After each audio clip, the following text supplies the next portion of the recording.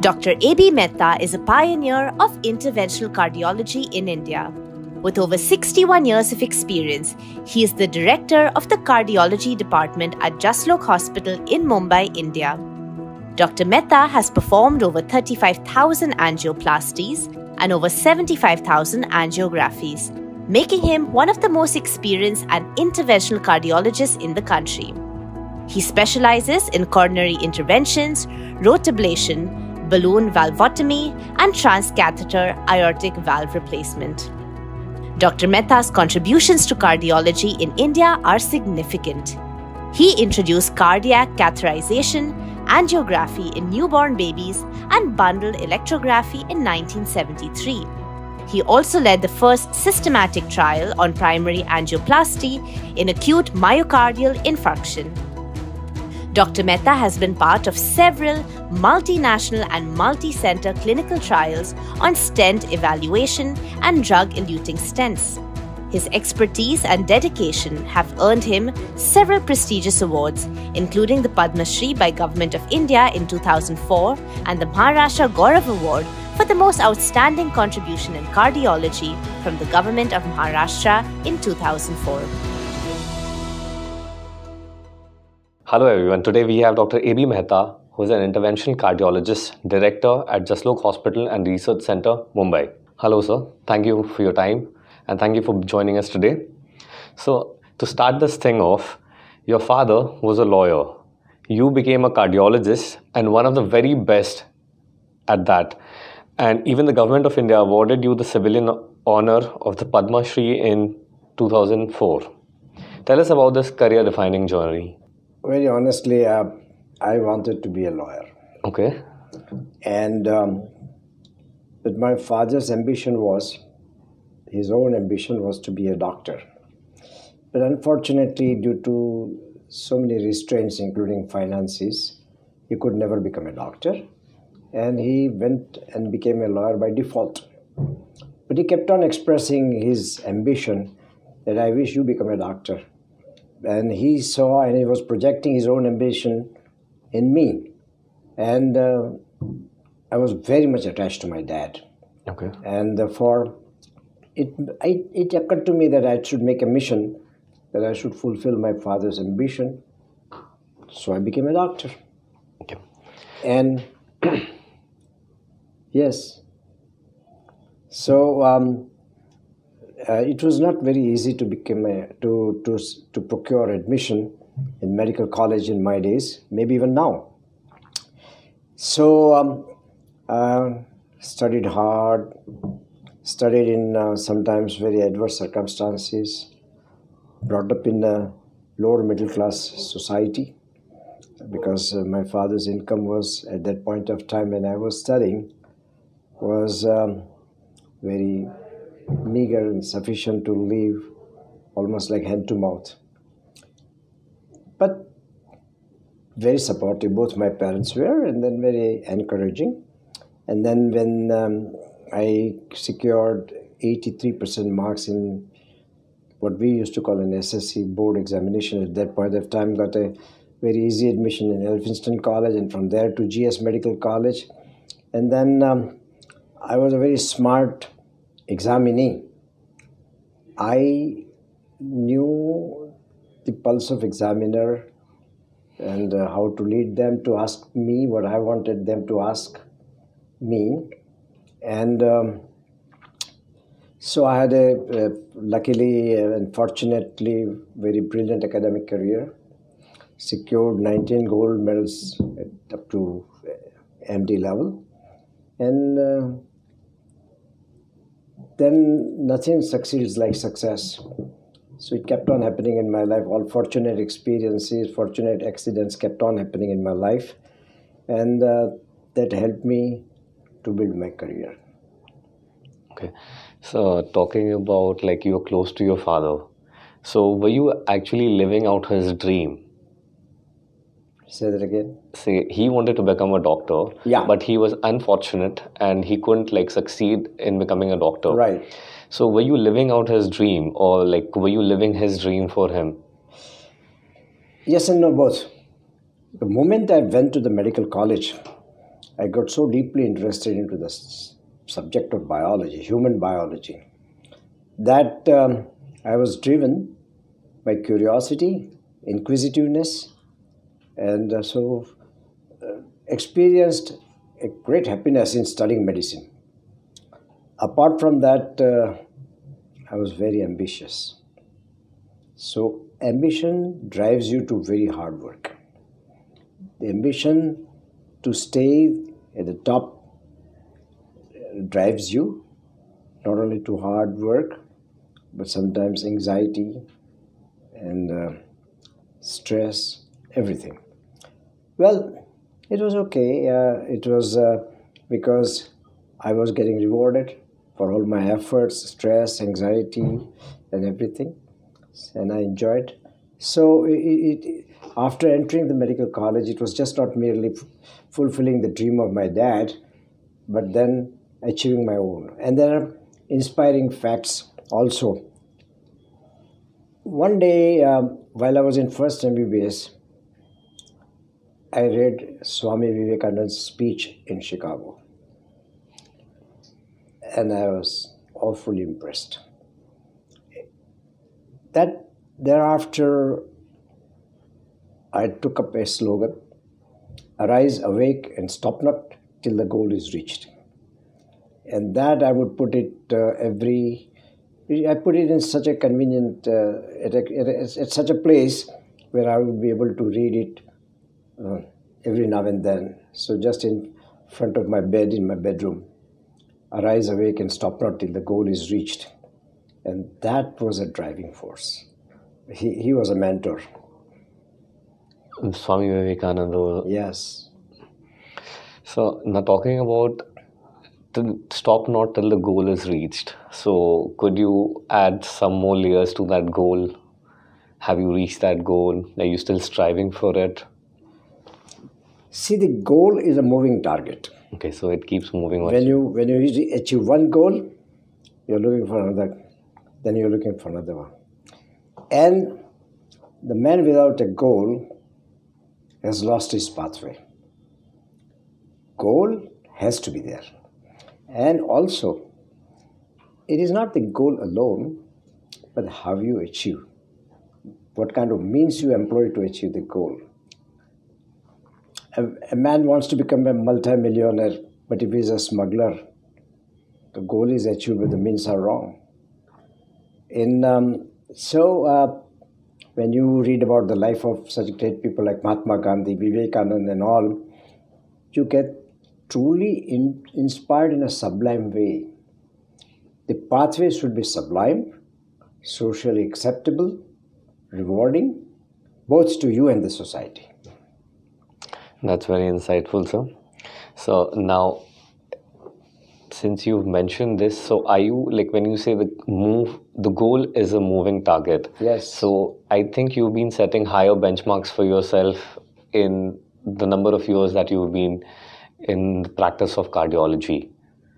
So could you share your experiences on that? Okay. Fortunately, the medicine is a dynamic science. All sciences are dynamic. Even that way, economics is also a dynamic science. I'm not denying that. But medicine, a biological science, has challenges, and there is never a monotony. Years ago, when I was treating heart attack patients, to give you an example, very famous musician, Lakshmikant Pyarelal. Okay. Pyarelal Bhai was admitted when I was a junior house physician in KEM Hospital, and he came with a severe penicillin shock. Okay. And he was literally pulseless. And whole night and day, I stayed with him because we did not have monitors. Okay. We did not have gadgets. All that I have to do is to record his blood pressure every 5 minutes, 10 minutes by myself manually. But I pulled him out. I pulled him out of that crisis. He was not such a big man at that point of time that he was destined to become, and then he became. And but now I kept on saying that at that point of time, heart attack patients were treated by only by an expectant manner. What it means is that if there are any complications, treat them. Otherwise, allow the heart attack to heal by itself. Today, a man comes with acute heart attack. I can reverse the heart attack if I have an opportunity to treat in time. A man with a blocked artery, which is responsible for the heart attack, like coronary artery is blocked and he comes with chest pain and we say he's got a heart attack. And if I have an opportunity to restore the blood supply within a matter of hour, then the heart attack reverses. Like the muscles which are part of the heart, muscles which are injured, they can be brought back to life. You're saying this is a complete reversal? Yes. The recovery is, it has been found that those people who get an acute heart attack, millions of cells get injured. Millions of muscle cells are getting injured, heart muscle cells are getting injured, but they are not dead. So therefore, they can be revived provided they are supplied with the nutrition again, and that's the blood. So if I open up the artery and restore the blood flow to that injured muscles, they will slowly spring back to life. So much so that some patients, almost 33% of the patients, who at the end of 3 months, you will not find even a trace of heart attack, that they ever got heart attack. The heart is completely recovered. So this change which I have noticed is very gratifying, very rejoicing. And at every stage of development, which I've had an experience to go through, has inspired me to do better and better for myself and for my patients. So coming back to this, I just want to know, like when you say it reverses completely, and you've mentioned a figure of 33%, the impact of long COVID on patients who have CVDs. See, when COVID came, SARS, COVID, we were not knowing anything about it. Absolutely. Nobody knew nothing. And it's an American way of saying nobody knew nothing. two negatives making one positive. But anyway, so we were also groping in the dark. And then we realized few things. First of all, the natural instinct of protecting your own self while offering treatment to a COVID patient is obvious. So anything that would require close contact, like angioplasty, which is really an anchor sheet, or I think the best treatment to a patient who comes with a heart attack, we could not offer. We were to an extent scared. So we would use clot-busting medications, what we call in medical terms thrombolysis.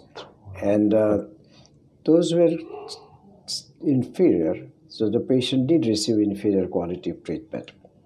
Patients themselves were scared to go to the hospital, and that is because they would come in contact with the COVID atmosphere.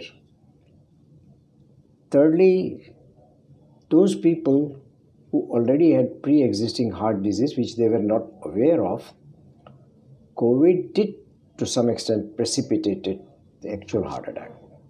And therefore they were driven to the hospital. And also, you know that there is a condition called COVID myocarditis. Yes, sir. The muscles of the heart are affected by COVID and they become weak. And that sometimes, although primarily COVID was a respiratory disease. But it did occur that some patients did get the heart involvement, and that's how it happened. Now, also, we knew that there could be an incidence of few actual clotting in the coronary arteries, cases of clotting in the coronary arteries causing heart attack. It could happen that way, but I don't think it's clearly documented. Yes. So this is the situation about COVID. The new wave that has come now recently, fortunately, seems to be a milder one. And the reason that this clinical expression is mild maybe due to that a vast majority of us, the population is vaccinated Okay. and had exposure, or maybe this is mutated, so it's mild one. So, no, the thing with COVID has been over the years, from the time the pandemic hit us, the situation has been that it's an ever-evolving thing. It's mutating all the time. Yes. And the symptoms are different, and it's impacting different people differently. The people who are above the age of 65, 70, the expression of COVID morbidity and even mortality is much higher. So how did you traverse this pandemic? If you could shed some light on it, like what were the challenges what did you do to I'm pretty sure you must be accustomed to a way of life, like coming to the hospital, treating patients, interacting with them. Despite the fact that materially we are growing. Now, for example, the computers, the internet, they were supposed to make us much more efficient. But efficiency does not consistently correlate with happiness. And we are not machines. We have emotions. So we are human beings, live. So stress factor is growing very rapidly. Competition, that is one. Two, that I think government should do a lot more than what so far they have done, and that's regarding use of tobacco, smoking. That I think, of course, significantly reduced. In my opinion, we see much less smoking than we used to see in the past. The third thing is that the genetic factors. Now, if you were to ask me, if I were to assess a young man who has come with a heart attack, what are the two important factors which have contributed for higher incidence of people below the age of 40 to have heart attacks, like is family history and cigarettes. These two are very, very important contributory factor for premature heart attacks. So you mentioned that the government should do a lot more in regards to reduction tobacco of production. That's not banned. That is not banned, sir. And the other thing is, it is a luxury good, and a lot of taxes are collected on the basis of that, and the world runs on economics. It's an interesting question. The blocked coronary arteries is a very important contributor to heart attack and death. The commonest cause of death after the age of 50 is heart attack, and the commonest cause of death below the age of 50 is accident. So, heart attack is number one killer. Now, when we demonstrated way back in 1912, the scientist, pathologist showed that when he did the autopsy and postmortem of the people with heart attack, he found a clot in the coronary artery. So now the cause is known.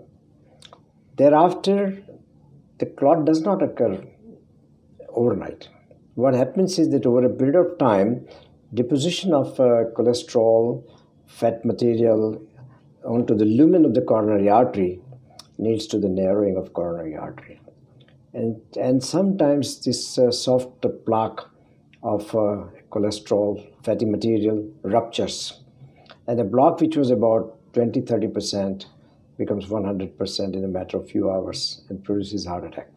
If we were to detect these blocks in time and treat them, then we are making a great progression in prevention of heart attack, or postponement, if I can't say prevention, postponement at least. So in somewhere around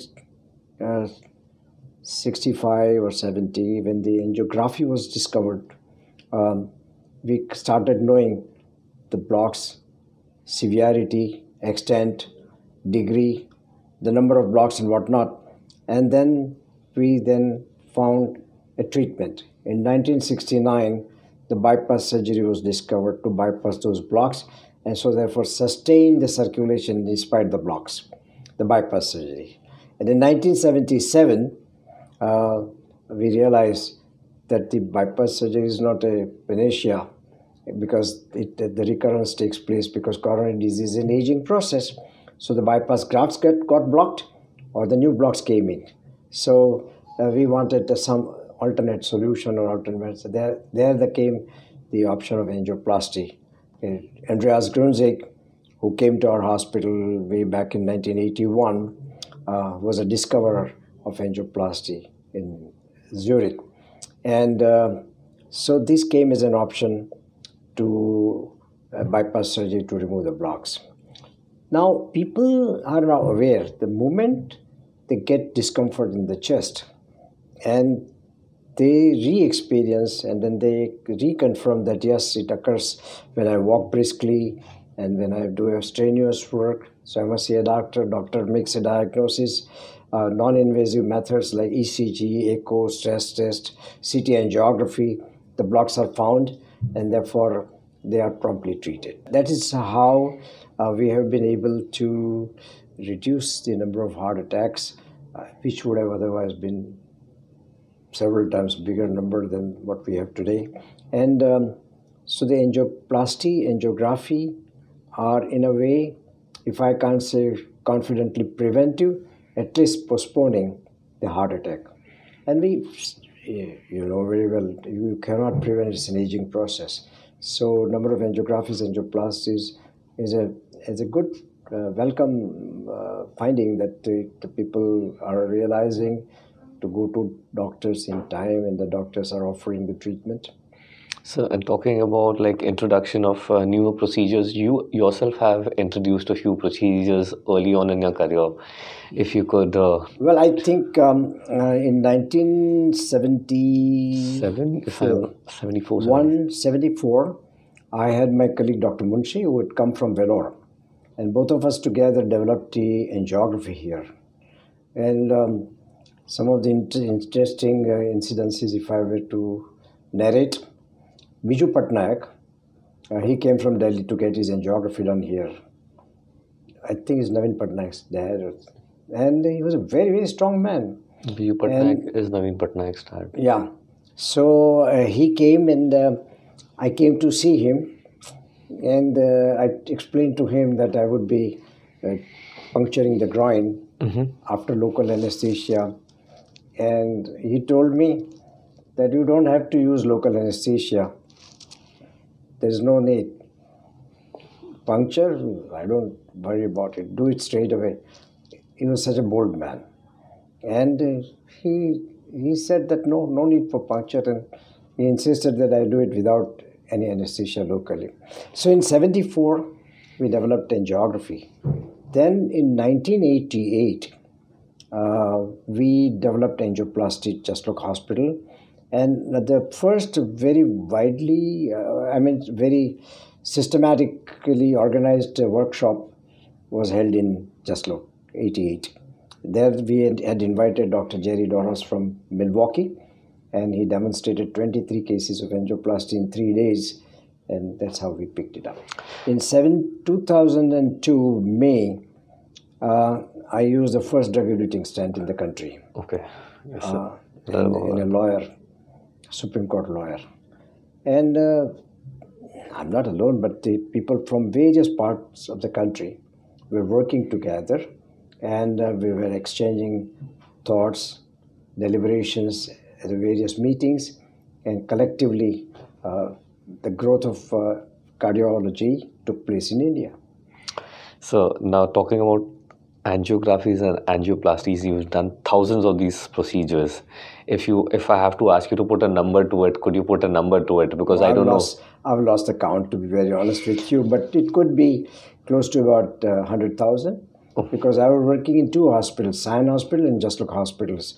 So in Sion Hospital, the work volume was very large. And apart from that, I used to go and do a demonstration of angioplasties in the country as a proctor. And also outside the country, I did proctoring in China. way back in 1993. So I've lost the count, to be honest with you, but surely it's a very, very large number. Elderly people have much more disease and blockades in coronaries than the younger people. Now, so I think between, I would say, between 70 to 90, there was almost 200% rise in the coronary. Thereafter, probably awareness and health consciousness was responsible for this. These factors were responsible for stabilizing the incidence of heart attack. And I think currently we are fairly doing fairly well in postponement or prevention of heart disease. And so if you could just add some more to it by commenting on how is this procedure preventing further CVD complications? You see, it's like this. The people who have heart attack, their heart is damaged. So the normal pumping action required to sustain circulation is not there. And people who have a much more severe damage to the heart muscle, the heart eventually fails to maintain the circulation of the body, which we call in medical parlance as heart failure. This is, in the common man's language, heart failure means stoppage of heart, but that's not so. In the medical parlor, heart failure means inability of the heart to cope up with the demand of the body. And this complication occurs after the heart is damaged by heart attack. So that morbidity can be prevented. Also, there are certain valve diseases which put stress. For example, aortic valve is a valve which controls the blood flow from the main pumping chamber of the heart called left ventricle to the main pipe of the body called aorta. Now it works one way. It allows the blood to go from the heart into the body, but doesn't allow to come back. The valve closes. Okay. So that's called aortic valve. So the narrowing of aortic valve, which also is an aging process, produces a lot of stress on the heart and the heart fails.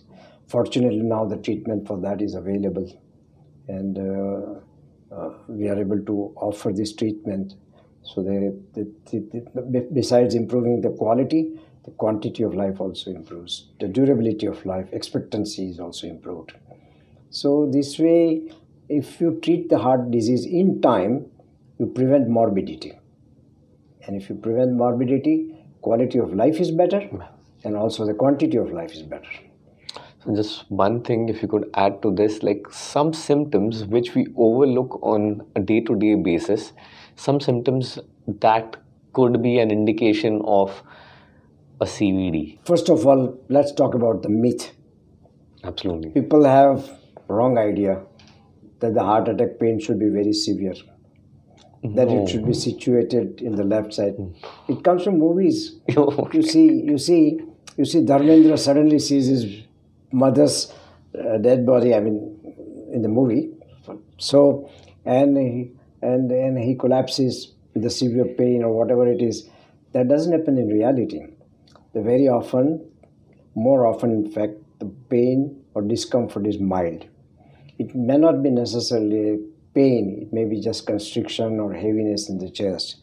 The pain need not be on the left side of the chest, it can be all over the chest more commonly. Sometimes it may be only in jaw, sometimes it may be in both arms. My suggestion or my advice to those people who are in vulnerable age, that is under 40 or 45, and who have some risk factors like diabetes, cigarette smoking, or family history, if any odd discomfort which they have not experienced before occurs on the trunk, that means from shoulder to upper abdomen, then they should not neglect it and consult a doctor. Thank you, sir. And so if you've mentioned this, so I'm just asking, you've referred to Dharmendra a couple of times. in the course of this discussion with me. So, are you a Dharmendra fan by any chance?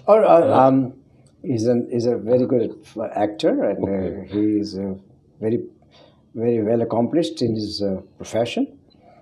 I just gave offhand example. So, would you care to say who your favorite actor is as well? My favorite actor, Amitabh Bachchan. Okay. So, how has cardiac care evolved over the years? And I would want you to comment from the time you started till where you are currently. Okay, let us say a significant starter. Yes. 1965, the first ICCU, Intensive Care Unit, was established at KEM Hospital under the leadership of late Dr. K.K. Date. And I happened to be the ICCU registrar. Registrar means the house physician, the local. And why was this? Why ICU was needed? The sudden death, the commonest cause of sudden death is due to cardiac arrest. Cardiac arrest. And that cardiac arrest are two types: stoppage of activity or fibrillary activity. Fibrillary activity means the heart contracts at the rate of 400. There is hardly any time to fill up or hardly any time to empty. So it is as good as a cessation of circulation, complete. And that could be treated by an electric shock, and the heart springs back to life. So therefore, what happened is that unless you treat the heart attack and cardiac arrest, in 4 minutes of time, irreversible brain damage takes place. So the responsibility was to detect in 4 minutes of time, and since the treatment became available by a shock, by giving a shock, we must detect in time and deliver the shock in time to prevent the damage occurring from sudden cardiac arrest. So the ICCU took birth. Then came the pacemakers. If the rhythm is very slow, we used to put pacemaker. Temporary pacemaker I had to put in late Jayaprakash Narayan while they wanted to, when he came here in our hospital, and they wanted to make a fistula for him. And so that pacemakers. Then came bypass surgery in 1969. The Dr. Donald Effler started the bypass surgery in United States in Cleveland Clinic, and that became a very, very important step forward in the treatment of heart disease, coronary heart disease. Then came an angioplasty, and then we started treating the valves by percutaneous method without opening the chest. So on and so forth is going on. So, and you were the first cardiologist to introduce a drug-eluting stent. So, if you could comment on what are the newer innovations in drug-eluting stents, and what are your views on Indian-made stents compared to foreign-made stents? Okay, so the initial drug-eluting stents, the platform, there is a drug and there is a platform. That platforms were thick. They were made up of stainless steel. Now we make it, the stents are being made from cobalt chromium, which is a thin material, and it is non-irritant. So it does not create inflammatory reaction. The quality of drug, the pharmacological agents that we use are very superior with less side effects. Then the drug has to remain onto the stent for a certain period of time. So the release mechanism, we have developed certain advances in that also. And so that's how the drugs are, the drug-eluting stents of current generation are far, far superior in performance as compared to the previous generation. And you asked me about the Indian stents. I think without any bias or prejudice, I should say Indian device companies are performing phenomenally well. The stents are approved at international level. They are being used in a number of other countries, the outside India, and I think they are very, very comparable to any international stent. So coming back to your life, if I am not wrong, I'm still verifying this. You have an experience over 57 years in the field of cardiology. You've performed over 75,000 angiographies and over 18,000 angioplasties. I want you to share your experience about this. And if you can recall, you've given me a couple of scenarios wherein the number of surgeries and the people you have treated, but anything that was very complex or something that just springs to your mind? I'll tell you a few examples which are in my memory, and the two very pleasantly. One was that it was a Dashera, and you know that in Hindu society, Dashera is a very, very important festival which you want to spend with your family.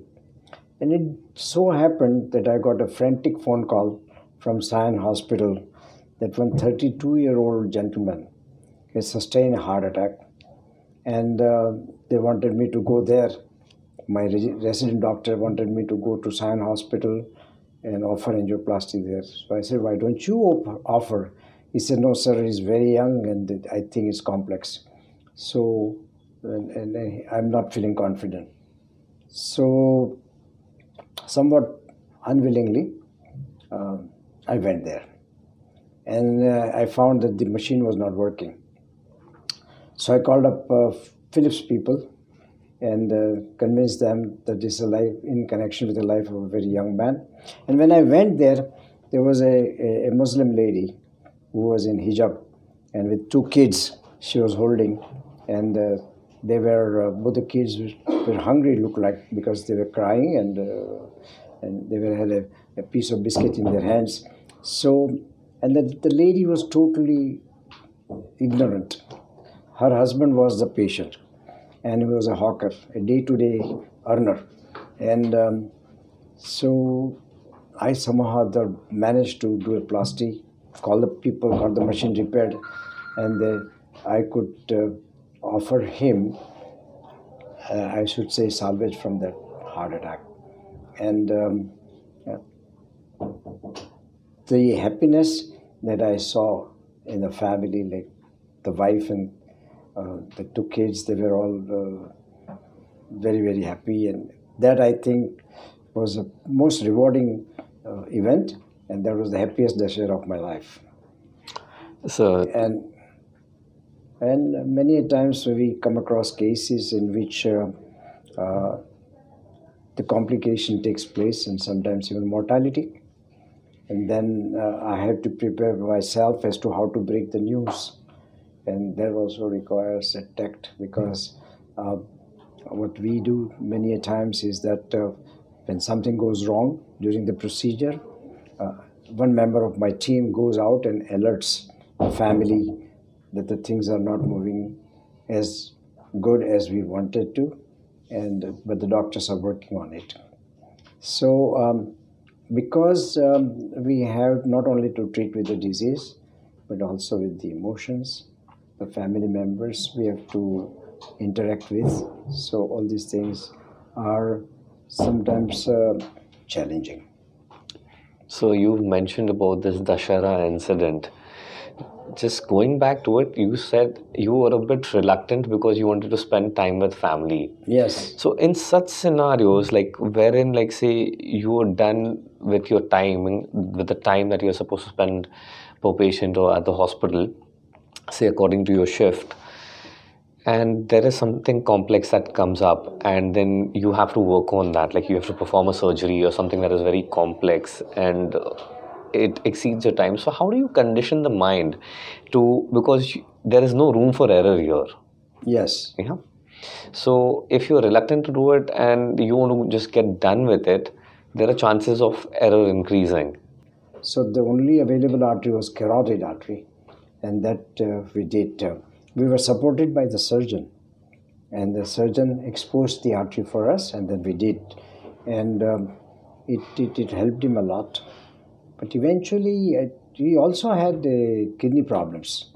So all these things put together was making a very challenging clinical situation, and somehow or other we we're happy to offer a successful catheter valve replacement. So now, just moving ahead and towards the conclusion of this interaction with me, I have 3 questions for you. These are rapid fire questions, so you just have to go straight on.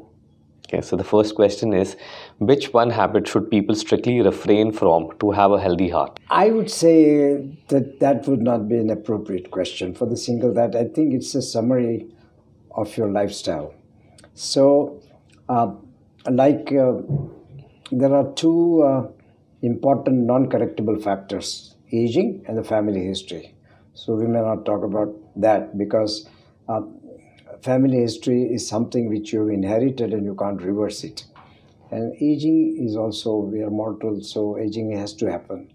Thank you, sir. Thank you for that insightful thought.